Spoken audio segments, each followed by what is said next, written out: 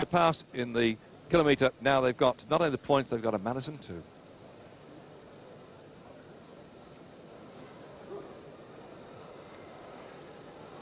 Final event on the programme. The Keirin.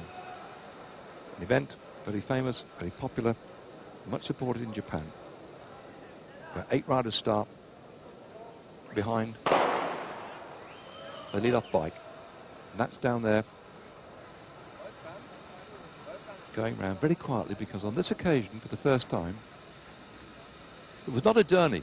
In Europe we have a little motorbike leading the riders out, don't want to make a lot of noise, but on this occasion using electric assisted bicycle. As the pressure goes on the pedals, the first of the few laps have to be reeled off at standard speed, around about 15 kilometres an hour. Then they push the speed up. The lead-off rider has to stay behind the bike in front, but there he is, pedaling carefully, looking down at his computer, maintaining the speed. The second man behind him,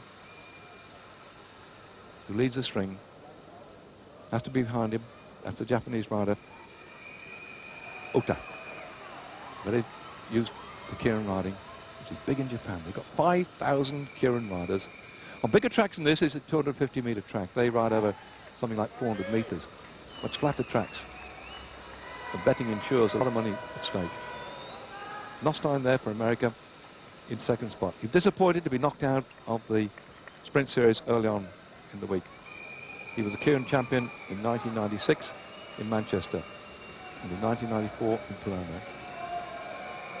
Already we'd had disqualifications in the previous rounds. The judges watching very carefully, because with 8 riders on the track, the docking and diving, the pushing and shoving must be seen to be believed. Martin Nostine, America, back in second spot behind Ota of Japan, who leads. Watching Martin Nostine, Jens Fiedler. In the black, Anthony Payden for New Zealand.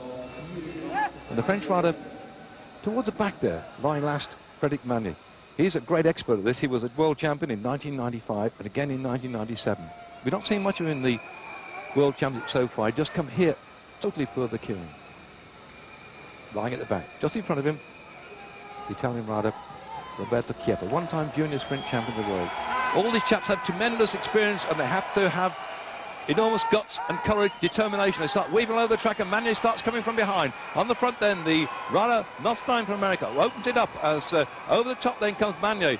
Nostine looks up, sees him coming past him, and then Fiedler drops in behind. So Magny, Nostine, Fiedler, Payden, 1 lap to go. Nostine looks back, he's got this one stitched up. He thinks that probably Magny's gone too soon. He can come past him too as Fiedler looks for a place to go. And Nostine then in second spot behind Magny as Fiedler comes over the top. Payden starts to make his way through, and whoops, and suddenly a quick flick from Nostine, but on the line then. Looks like Fiedler got that one. A tremendous performance by Fiedler, considering he got flicked by Nostine coming down the finishing straight. Although certainly over the line in first spot was Jens Fiedler. Looked like Nostine got second spot. Anthony Payden back there in third, Magny back into fourth spot. But the crowd in Berlin going absolutely wild. The final event on the programme had gone to the German Jens Fiedler. Brushed his bike forward, got the victory.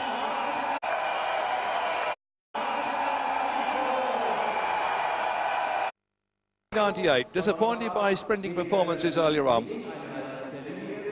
Now coming good, but there you can see how Nostine moved off his line, made life difficult for Fiedler. Fiedler still came past on the lunge for the line and just got it from Nostine and Payden. To sixth spot, so into second place, Anthony Payden from New Zealand there on the left in the black jersey, the right-hand side. Remarkable season by Anna Will.